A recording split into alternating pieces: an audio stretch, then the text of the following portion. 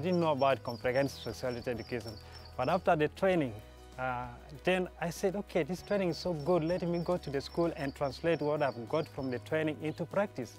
And that is how I came with a program within the school of forming comprehensive sexuality education club, where we always meet and we discuss issues affecting the youth.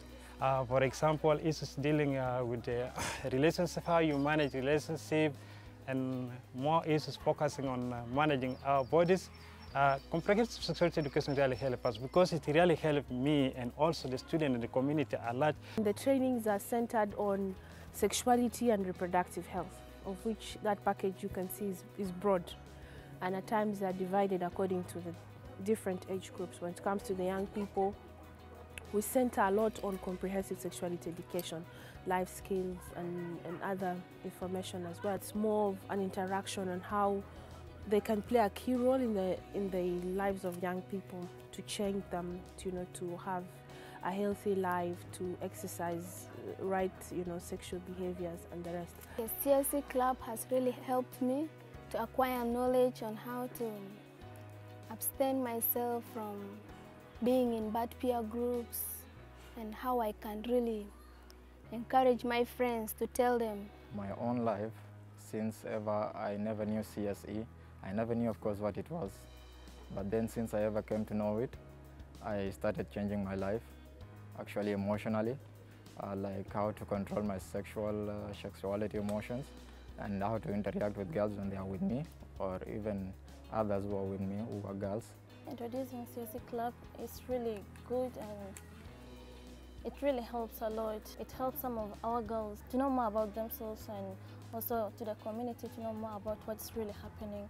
CSE has helped me really to try to talk to them about menstrual health management, how to manage their menstruation period, what are they supposed to use, like the drugs. It is not really advisable for a young girl to take drugs when she's on her menses, because this one, it affects with the body. Most of them have known to avoid or delay sexual activities, especially when they have become sexually active. It has also made me learn that really how to delay sex with opponent each other, how to abstain from it actually. Sex, it is in the mind. Whenever we keep it, that's when the act will be done. But what I've picked from there, that whenever that thinking comes, I will start engaging myself in some of the exercise and activities like jogging, Before comprehensive sexuality education training, we had a lot of difficulties here. There was a lot of school dropout, early pregnancy, teenage and unintended pregnancy experience within the school, and also the alcohol and drug use, and also issues concerning with gender-based violence were rampant here. I never knew that I would learn how to manage or how to count the menstrual length. Then I learned from there how to manage the length period. In the kingdom of the blind, of course, the one-eyed person is the king. So with the one-eyed person, of course, he has a very great difference with the person who has no eyes.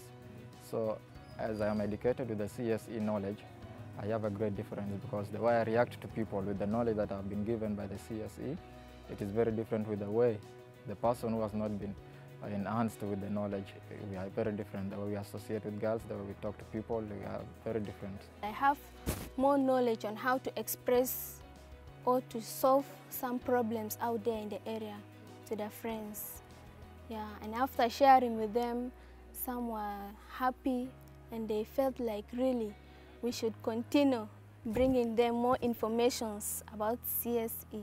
We see that this issue of pregnancy reduce. When we form this CSE club, things are now normalizing and they are now okay.